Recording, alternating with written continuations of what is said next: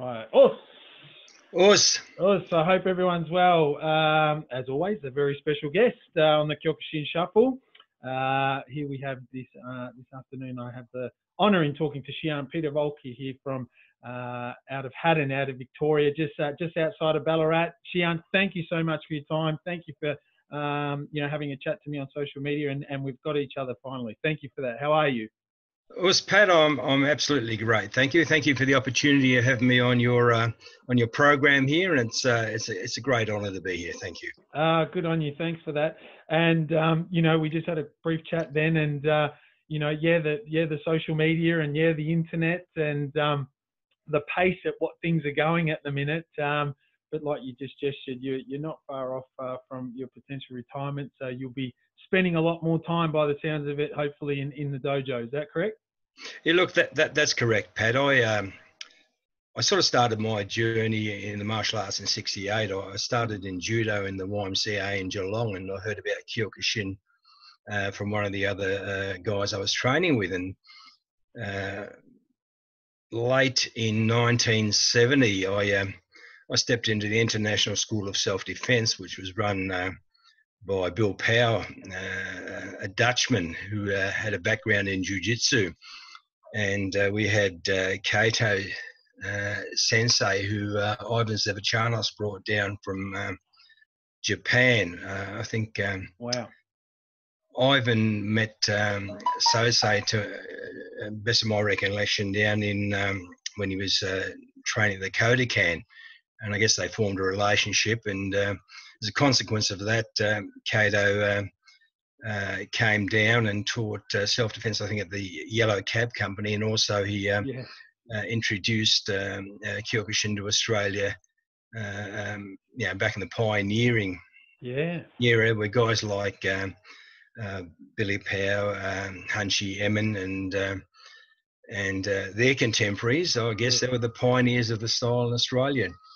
And I was consider myself very fortunate having trained with these gentlemen and these pioneers, and it's been a passion for myself ever since. Well, that's amazing. So can we celebrate as such?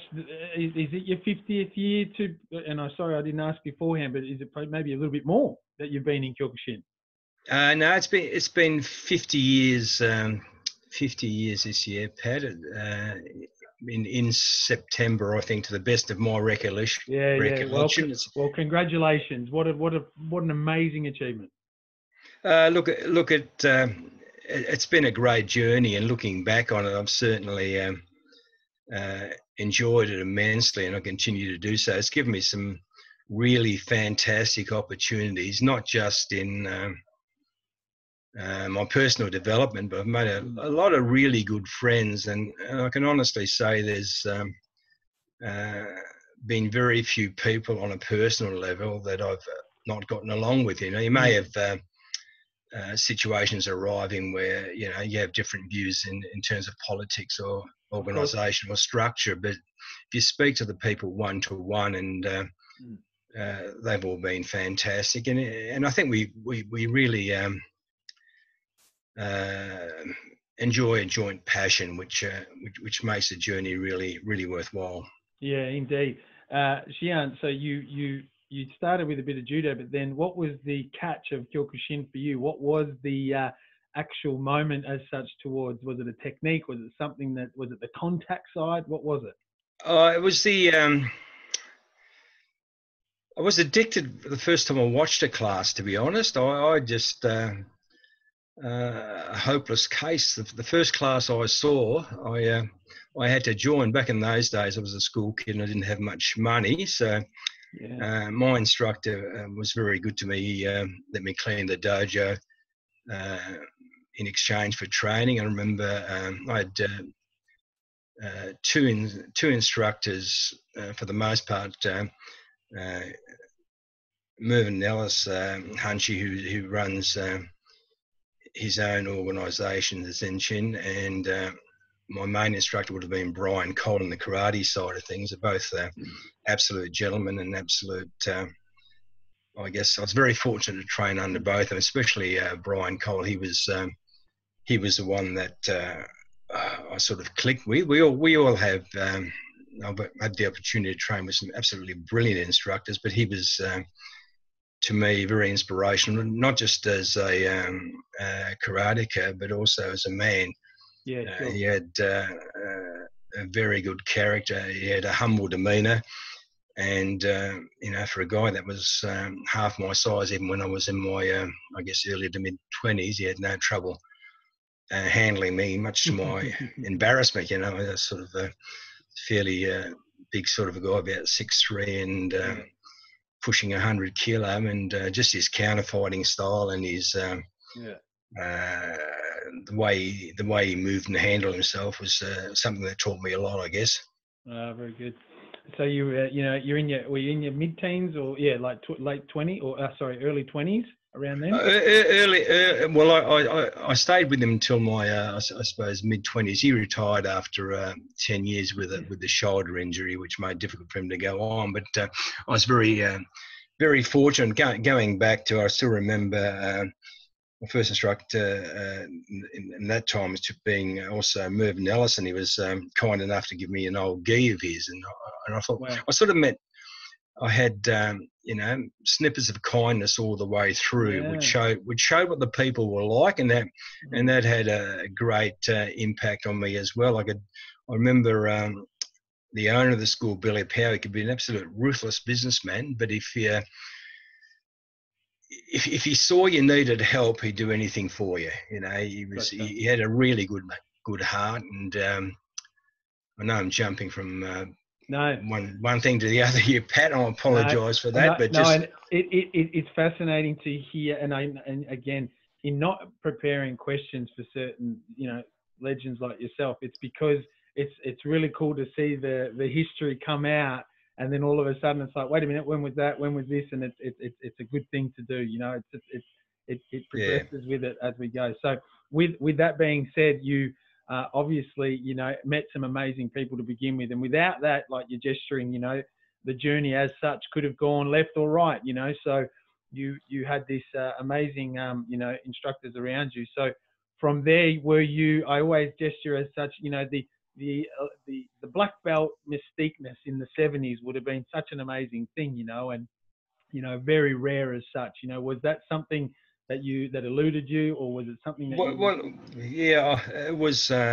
it was just a black belt in those days was not just a rare beast, but it was almost a mystical beast. Yeah, and that's a good one. And you're absolutely right in jogging my memory in that regard, because anybody that had a black belt really stood out. In those days, I think if you were a green belt back then, you had a similar type of status as a black belt. Yeah. Well, these days, perhaps, and really so that they did stand out. A lot of the early black belts in Kyokushin were guys that transferred, like Bill Power, for instance, was a very good jiu-jitsu man. There's a Dutchman who had a very, very switched-on guy. He had a background in judo and jiu-jitsu, and he's very, very good at that. And through his introduction, through Kato Sensei, he was introduced to karate as well. And although that wasn't his first passion or first love, he certainly spread it magnificently. My instructor, Brian Cole, and guys like Frankie Everett and that, they had a background in boxing. And they were also... I guess transitioned very well into karate and had an idea of the I guess the combat, how to move in combat and things like that. So that helped them a hell of a lot. I know my instructor Brian Cole, because of his background in boxing, did very, very well in karate. He handled himself very well, even as a lower grade, and took to it like a duck to water. And I was very fortunate. The school that I went to taught me, I guess, jiu-jitsu, karate, and boxing. So mixed martial arts to me was a very, very natural progression. When I was brown belt, the owner of the school offered me a full-time position in teaching and training, and absolutely jumped at that chance. I thought it was the Ann's pants. Just to be able to do that was fantastic. karate training back then was a lot different from now, in that when I first started, we did head punches. They were with control, but, you know, blood noses and things like that weren't unusual, although it was not meant. It's part of it. And also because Kato had a strong influence in our dojo, and he was a smaller man. Yep. He actually used Kingeri in his fighting, and as you'd be aware, Kyokushin has a background in the Goju system as well as the Shotokan system. So that in those initial days, that was part of it. You know, I was taught to flick out a groin kick and a face punch. Those were the first two weapons that Brian Senpai drilled into me, and I was always very interested in the practical side of karate. To me, tournament fighting was a secondary interest. It's something I did because it was something I wanted to experience. But when I was young, I did a lot of security work for probably 18 to 20 years, and and I wanted the karate I had to be practical. Yes. I mean, there's two ways, two aspects to karate in my thinking. Kyokushin is a Budo system in as much as that it's a self-development vehicle. I believe it has value throughout your life in terms of what sort of a man you want to be or what sort of a woman you want to be. So there's that part of it in terms of developing your character and your development as a person. There's also the practical aspect of it. You know, is it going to be useful as a fighting system? I mean, there's a lot of very good martial arts out there which have perhaps limited value as fighting systems, but they're good self-development vehicles. To me, Kyokushin had both. Yeah. And you realise too when you're developing some of the katas that you know, there's grapplings there, there's chokeholds there, there's groundwork there, and if you look at judo and jiu-jitsu, they'll start off with the grappling, and later on in their syllabus they've got the strikes. So a lot of good martial arts will have it all there. You know, it's all there. I'm very reluctant to say one's better than the other. No. But you're gesturing it perfectly, because that for the young bucks as such, you know, we commonly hear that it's all in there. It's all in there. Yep. Yes, there's 3 books attached to this beautiful style, you know, that reference to the 60s and 70s of when Masayama was putting it out and promoting it. But, you know, some of the Shihans have even gestured that a lot of the components in those books were a lot of it to do with, you know, grappling, takedown, that form of self-defense way before kumite. That's correct. And back in the earlier times, the system we employed now was nowhere near as polished as it is. It was a lot different. Even when the full contact rules initially came out, you know, I remember things like one of my favourite techniques was grabbing the head and kneeing to the face. You know, it suited my build and height, and because I didn't have nice roundhouse kicks, that was one way for me to get a headshot in without face punching. But later on, that was eliminated, much to my disgust. But you know, that's how things go. And so you've got to, I guess, look at the safety aspects of the pattern, things like that. I mean, because what we do doesn't have gloves and things like that. There's certain formats that make it untenable, and I think too that an honest opinion on my part would be that the Japanese had a look at the rules as well, and they sort of thought, well, this is going to suit a Japanese physique better than a Western physique as well. And some people will agree with what I say, and some people will not agree with it. That was my take on it, especially back in the earlier days when the Westerners that I came in contact with had a lot of background in boxing, and our punching skills were more developed now.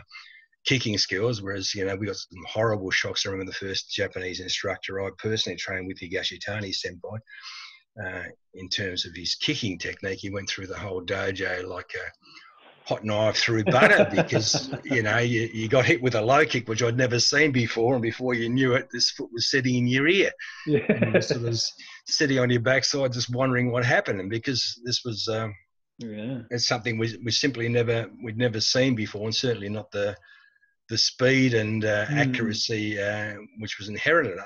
After a while, you got used to it, and you learn to deal with it. But oh, geez, it was a shock to the system the first time you saw it, I can tell you. Yeah, that would have been. And I guess in segue of some of the fortunate Japanese that came to Australia, and I gesture it politely in that it was probably mid-70s, late 70s. Were you a part of any international trips? Was this something on the radar then, or were you working towards black and then it went from there?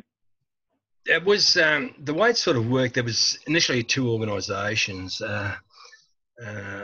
Ivan Sevachanos, Hunchy, and John Taylor. At that stage, I was obviously with Ivan's organisation because it started off through Bill on that. But there was a selection process in terms of I think it was a second world tournament, which I was selected from Ivan's organisation, and then John Taylor had some selections from his organisation, and because of political positioning, John Taylor's organisation got all the tickets. So that's that was one of the things that was disappointing in a way. But I mean, that's life, and I wasn't in a strong financial position back in those days, so to sort of fund myself was not really an option at that particular stage. But it had an effect on me in later life that I always thought that if I was ever in a position of authority or power or whatever you want to call it, anybody that was with our organisation would be funded, and they wouldn't miss out due to lack of money. And well done. And we've an organisation, I won't say but we've an organisation have certainly held true to that. And I think it's I think it's something, if you can help people, because it can have an impact on their lives, do it, Oh, of course. No, that's very good. And in saying that, where you missed out as such, and that in that chance to go over, when did you go over? Did you get a chance, or when was the first time you ventured into the motherland, as they call it, in Japan? It would have been fairly late. Would have been in the 90s that I trained in Japan. I had a lot of Japanese instructors, but they were resident. I trained with Kaneko Senpai, Gashitani Senpai, Takayama Senpai. Wow. And probably the one I got along with the most was Ishishian. He was an absolutely fantastic guy. He was a really good human being, an excellent instructor, a good role model, and probably very much responsible for my taking the position as South Pacific representative for Shinkyokushin in Australia. It's not something that I personally had an interest in pursuing. Sure. It's probably not my nature so much, but he kept pushing me to take that position on, and I guess I did, and it was probably a good thing in many ways because it gave me an opportunity to travel a lot, meet some fantastic people. Yeah. And I guess have some sort of an impact. Okay. Yeah. No, good one. Well, there you have it. So like what an amazing crew of instructors coming down rather than having you go up to Japan as such, a lot of them coming down here and influencing, as such, and keeping, I guess, the distance of, again, I have to keep reminding even myself at times, there was no internet, no mobile phones, no laptops as such for you guys. No, it was a different situation too, and I was married fairly early in life, so sure. If you've got 3 or 4 kids and things like that, it does limit your options because you've got to put food on the table. I guess if I got married later, I would have probably travelled a bit more in my early life rather than my later life. But once I did travel, I sort of made up for lost time. I had numerous trips to Japan, and I've had opportunities to train with some really great instructors, both Japanese and also the likes of Fitkin Shihan and Howard Collins Shihan. They both had a very profound impact on me, not just in terms of the training and knowledge they passed on, but also in terms of their personal history, because they trained with Sensei in the very, very early days. Yes. And especially in the case of Collins Shihan, they trained with them a long time, got to know him fairly well, and sort of talking to them gave me a very good understanding of, I guess, some of the formative days. Yeah, very good. That's cool. So you, we may have skipped a little on the Shodan side. I always love asking and seeing, the black belt grading and how you went and how did it go on the day for you, and again, what did it mean to you? I think hands down the black belt was the high point of my karate career. The Shodan is really the main one. It's the training you put in for it, of course, usually because that's when your body's young and things like that. You really push yourself, and it was a hard mental struggle. Back in those days, we still had the 40 fights, okay. And although that was hard, it's never ever given to you. Probably my Shodan grading was not as hard as some of the ones I had after that in the fighting aspect. But I think although the last few fights you get a bit of a hammering and spend a bit of time on the floor, the system we have now, I think, is probably a better one, as much as that we only have 10 fights. Those 10 fights are very hard. All the fights are very hard, and they're more of a test. So I'll probably my third Dan and to some extent my fifth Dan grading were the hardest fighting wise. Right. But certainly the grading itself in all its entirety and the impact it had on me, I think the Shodan was certainly the one that had the biggest impact, I guess, and the one that I'll always remember, and the one that's most important. So that's you've just raised something there. So you're via Shinkyokushin, you guys, for your Shodan, again on a system of 6-7 years consistency, and then you grade, you do your black belt grading with 10 full contact fights instead of 40 now for your group.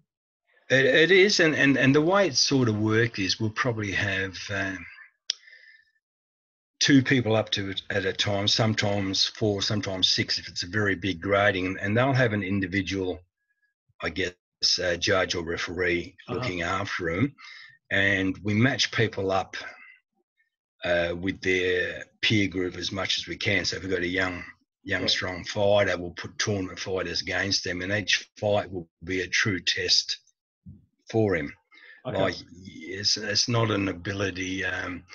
Speaking for myself, when we had, say, 40 fights, there could have been anything of 40 or 50 people back in those days in that grading. So the entire focus wasn't on you as an individual. Sure. So if you have 10 fights one after the other, and there's no place to hide, and they also make a decision each fight. So it's like a mini tournament. Yeah. And you've got to win. Yeah. Or do well in the majority of those fights to pass your grading. So it's a real test each and every time. So very good. The mental focus on that is perhaps a bit more severe, if you know what I mean. Yeah. So in part of where you were positioned with Shinkyokushin, that started in that group, and correct me if I'm wrong, like mid-90s, 96, 97? Yeah, I think the organisation it started in the mid-90s, but the official changeover was 2003. Okay, when the name was incorporated, and it's made no difference in one way, in that the karate we're doing is the same. Like I said, we're fortunate enough to have some of the best instructors in the world, as every organisation does. I don't care which organisation it is, you will have your fantastic instructors that have a lot to offer. I'm not saying one is better than the other. Of course. I don't believe it is. Where our point of difference would be that the reason we made the change was that due to the legal system in Japan, my understanding was that the branch chiefs that they had would be recognised, but new ones would not be. So if you got a branch chief under Sensei or Yama, you were recognised, but if anyone's happening after that, legally they would not be recognised. So we for that reason we made a name change of Shinkyokushin or New Kyokushin, right? And which gave, I guess, legitimacy to the next generations, and that was the reason for it. But as I said before, as far as the karate side of it goes, there's no difference. If you trained in my dojo or trained in your dojo, it'd be the same, in as much as that each instructor is going to have their way of doing things, but the basic structure of the style will be the same. Where we do differ would be our organisational structure, which is, I believe, a very good one, in as much as it's a very democratic organisation. It's a very well-run and well-organised organisation in which everybody has input and has opportunity to contribute. Yeah. No, you can see it. It's more so with the growth of it. The growth of where from then to now. And that without it, there is no growth, obviously. So, well done there. And I mean, I've been very fortunate to have competed in a lot of your tournaments, and the beautiful side of the relationship that my Shihan had with a lot of a lot of guys like yourself, was that relationship, and there was no interference as such, or there was no holding back of, no, he can't compete into this one, and all that. No, you guys have always been fantastic from my development as such, because I was always looking forward to going and competing in your tournaments. And again, back to like you said, you had a good group, good organisation that runs consistently those tournaments, or the growth and development of Kyokushin. And then we from our side, I was always, there was no doubt I was never going to compete in the Shinkyokushin. So well done there. On a personal note, back to you and your group. Well, look, it's a two-way street, Pat. It's something that's how do I say? If you close doors to people, you're only robbing your own organisations in terms of having people to fight. In Australia is too small. One of the earlier meetings I remember in Japan, where they were, looking at perhaps keeping a closed shop, and a lot of the countries like Australia and Holland and that, which weren't very big, said, look, it's simply not going to work. We're not big enough. It's if a big country like Japan, or back in those days Hungary or Russia, which had a plethora of dojos, perhaps they could be successful in things like that. With places like Australia, it's not going to work. And my personal opinion is that, I mean, I like guys like Shihan or Hunchi Emin and Shihan Bill, and we go back a long way. Yeah. What would I want to exclude them? No. And that's been the cool bit about it. And that's been fantastic. And again, in sharing how you just said the development side, it brought up guys like me, because we would always compete, and it would be good fun. Shihan, with that being said, you had the I guess window there in your Shodan, but then does it feel like when you go for second dan, third dan, fifth dan, and to recognize your seventh dan, correct? That's correct, yeah. So how were you seeing, or how, let's play a bit of a game in respect of understanding, oh, wait a second here, this is now getting to 50 years, and where was it at the 20-year mark? I'm at 20-year mark, and it just feels so good. It just feels so right. It just Was that something, in your mid, you got family, and all the above, to also consider how was it playing into the game of second dan, third dan, and then your Shihan? Yeah, look, all the grades tended to be a natural progression in that they gave you a target to train for and a goal to aim for, and that's how I always looked at it. It's an opportunity to train for something and develop the entirety of your skill. If you look at a tournament, you're going to develop the fighting aspect of it, but not the rest of it. And my view of karate or Kyokushin as such has always been it's a holistic thing. And it's not just a holistic thing in terms of my own personal training, it's also a holistic thing in terms of my family involvement. My wife is a fourth dan. She's my greatest inspiration in a lot of ways, and my greatest, how do I say, she pushes me. She pushed me to take the plunge to open the dojo right next to my house. I remember training with John Jarvis in 1976 in New Zealand. He was then Kyokushin South Pacific representative, and he built his dojo on top of the house. And I said to myself, "Oh, that's going to be me one day." And my wife was with me. She didn't train back then, but she was with me. She said, "Oh, okay." And so when I ummed and ahed about the expense of actually doing that, and she said, just do it. Oh, and we did, and that was about 21, 22 years ago, and we haven't looked back yet. And so, wow. And that's been a great thing for me as well in terms of having her involved in the journey with me, and our children have trained in it. I think it's male or female. It's a great thing to be involved with, just on a whole heap of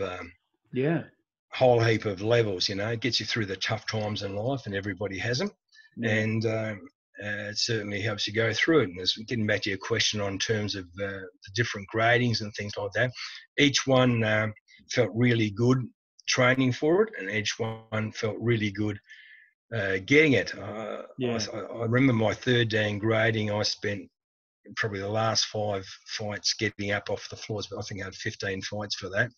But the guys I fought were all really tough, and they could see I was pretty knackered after a hard grading, and they thought it was Christmas. And so, but back then too, if you're at your peak, you don't want it easy. I was a big, strong man, and I was very fit back then, and I didn't want something that was handed to me, and it certainly wasn't. And I think it develops your character. If you go on, get up off your backside and just give it all you've got, that stands you in very good stead as you go through life. And the good thing about it is, regardless of what level you're at, you can be pushed. You can be pushed if you're a 50 or 60-year-old. And you can be pushed if you're a 30-year-old. That's chomping at the bit and at the strongest of their lives. So we've all got our I guess areas of growth in there, and that mental area of growth is a really, really, really important one. And a lot of the people that never undergo that sort of physical punishment and pressure, that's something they really miss out on. I'm not saying it's a be all and end all in life, but I certainly think it can help get you through some really tough times. Fantastic point, Shihan. To be honest, that again, with most of us going back here in Victoria, back to training, and all around Australia that are listening, have all just got their foot back into it, and we're going to have to rehash some real important words. And you've spoke your theme on our chat at the minute has inspired me a lot, because more so just then the growth side. There's each person has a place in Kyokushin as such, and whether you're 30 or 60 or male or female or teenager, the growth side of it is the key to why you're there as such, isn't it? Look, without a shadow of a doubt, and you find your focus changes as you grow older. When I was probably 35, 36, there was the best balance between my physical abilities and my mental ones in terms of being a fighter. I thought if I look back on my life, that's where I was at my strongest. Sure. And there was a certain focus on it now. Now I'm approaching 66, and it's I've had 3 knee replacements and 2 hip replacements, which is changed what I can do. Yes. But it hasn't changed my passion, and it hasn't changed it hasn't changed my love for Kyokushin. It just means that I have a personal focus that's slightly different than it was back then. But I still, I still love my teaching and I still love my training. I mean, I get up at 5 every morning, and prior to starting my day, there'll be a minimum of 1 hour's training before I start my day. I've done that all my adult life, and it's something that to me is better than any pills or yes, I understand. Or medicines or whatever. Yeah. No, good point. Shihan, you get the illustrious Shihan title, that side of it. Now you're starting to obviously, get up in respect of, like you just said, there's different means and different purpose now. But when, again, do you remember exactly the year that you were a fifth Dan, when you were awarded your fifth Dan? And I'm alluding. Embarrassingly, no. No, that's all right. No, I'm trying to gesture the way, again, with, Shihan title, 15, 20 years ago, again, was not common. It was, there was not that many. No, look, it wasn't. It was probably around 97, roughly. Just don't hold me to it. No. So late 90s. Yeah. And look, it was certainly something that had an impact on me. Nishida Shihan was the one that graded me to go Dan. And like getting third Dan when you had Sensei title, it had an impact, had an effect, because it meant you were supposed to be something better. Okay. And like all such things, I think you grow into those shoes rather than actually fitting those shoes straight away. I can certainly say that there wasn't the switch flicked, and it was something different overnight. But I think you grow into the title as you grow into a job, as you grow into position within your family. It's something that you develop over a period of time, Pat, and I'm sure you would have found the same thing in your own training. Yeah, no, that a good reminder though, to just, appreciate more so that it's not a flick of a switch upon it. And for, again, I guess it's great to hear that angle, because it motivates, it continues, it has to motivate so many others, who are potentially, working or striving, or as some say, we just keep on. A belt is a belt, but it's also a recognition, and I like that side of it, and highlighting that side of it with legends like yourself, because you have that moment, and not too many people may have shared that moment back in the late 90s. And like I was sharing with Shihan at the start of our conversation, there's so many great people and instructors and human beings that have so many good stories, but the only time I got to engage with Shihan would be for maybe 4 or 5 minutes at a tournament, when luckily get a trophy and we'd shake hands, and then also we'll see you next year, and they're the conversations I've probably had with you for 15, 20 years as such, not as in depth as this. So in hearing this side of your story has been fantastic, because it gives people like me, I know that the history of it didn't just come to you. It's hard work, and the passion and desire is always there, no matter what title you have.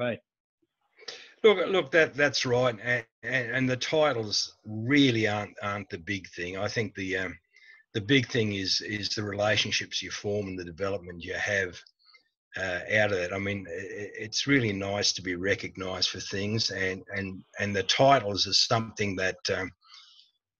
With the Senpai Kohei system that we train under, it is in one way very important, and in another way perhaps not so important. We all put our pants on one leg at a time, and there's a lot of things we have regardless of those particular ranks and titles. But I guess it is a recognition of what we've probably survived rather than been through. But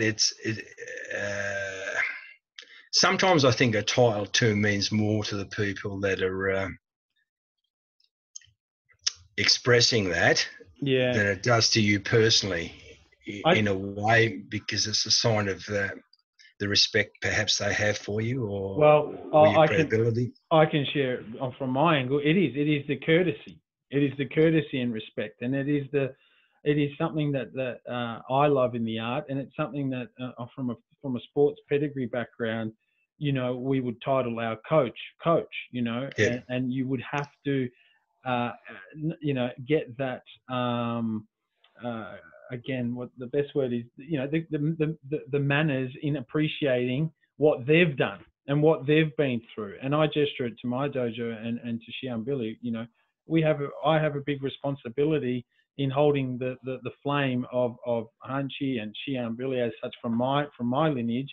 And you probably got Sensei Alex and Sensei Jacob and those guys under Shinkyokushin that would see the same thing.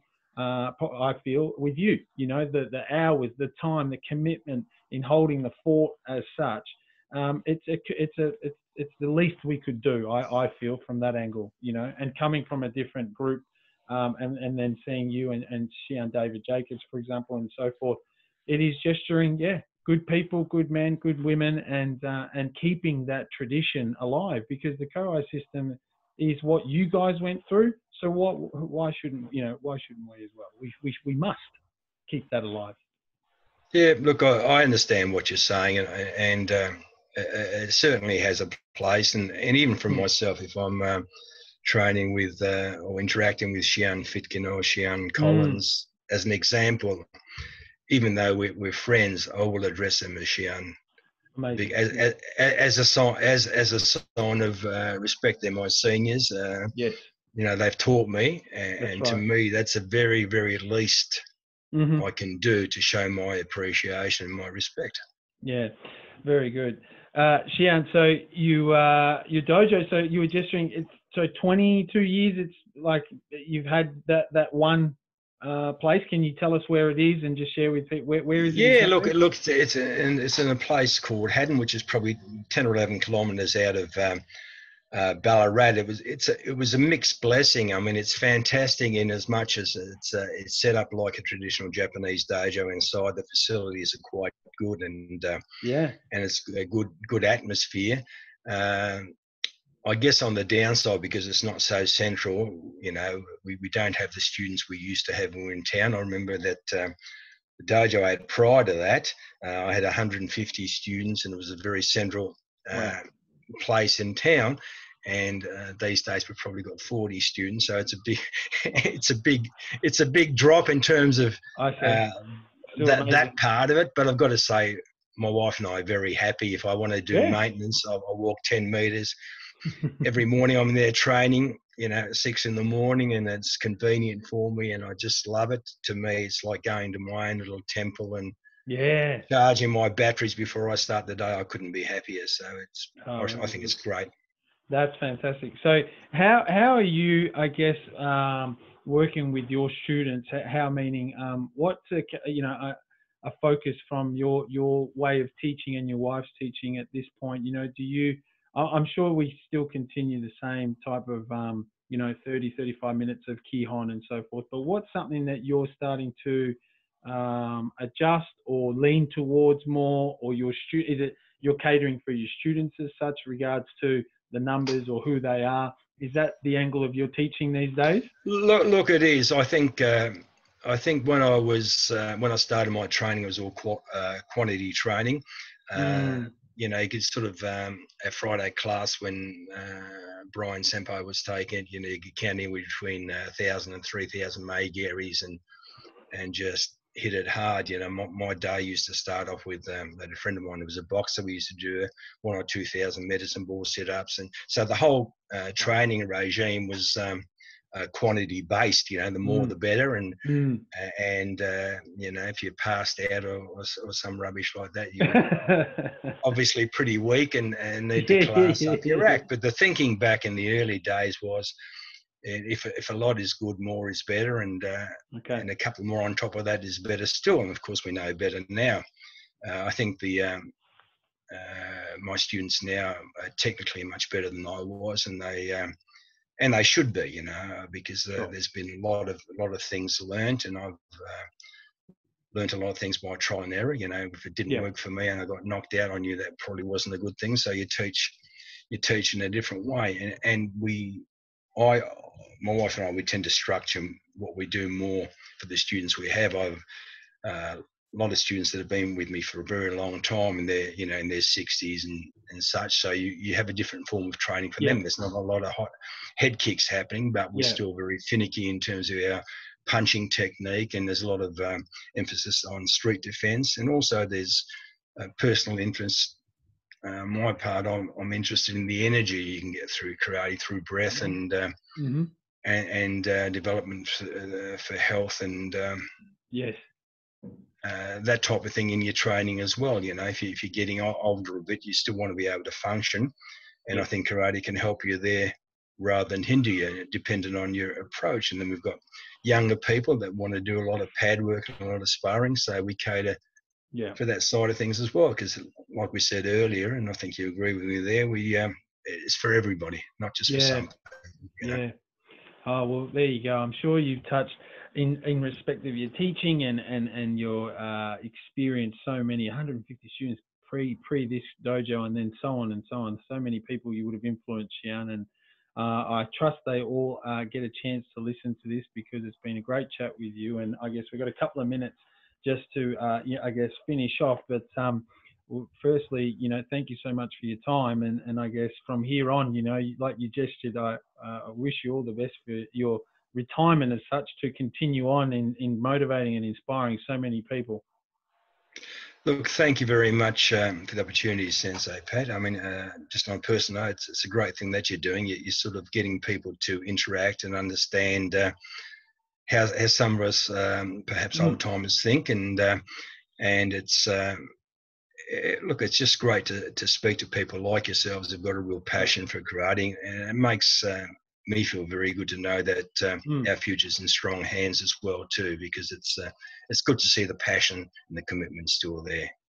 Shihan, thanks so much for your time. For everyone out there, you know, he's 10 or 12 k's out of Ballarat, so if you're ever heading down the west side of Victoria or heading through there, be sure to you know, hit up Shihan Peter. He's slowly getting onto the social media. That's how I found him and got him, which was great, on Facebook. And but to the Shinkyokushin group, from a personal note, and I'm sure a couple of the fighters in our group, and you know, we appreciate you guys a lot in respect of, you know, the development that we've had. I know after losing some finals in the past, it motivated me to keep getting better and stronger and fitter, and you know, and they're key things that you know, from a fighting angle, yes, but then also, you know, I was fortunate to bump into Shihan David Jacobs the last week up in Bowen Heads, where my family and I go on holiday just for a little break. And, you know, such a good person and human being. I can't wait to talk to him as well. But Shihan, fantastic talking to you. All the best. And congratulations on your 50th year in September in Kyokushin Karate, Shinkyokushin as well. And I wish you all the best. Very much appreciated, Pat. Thank you for the opportunity. It was fantastic.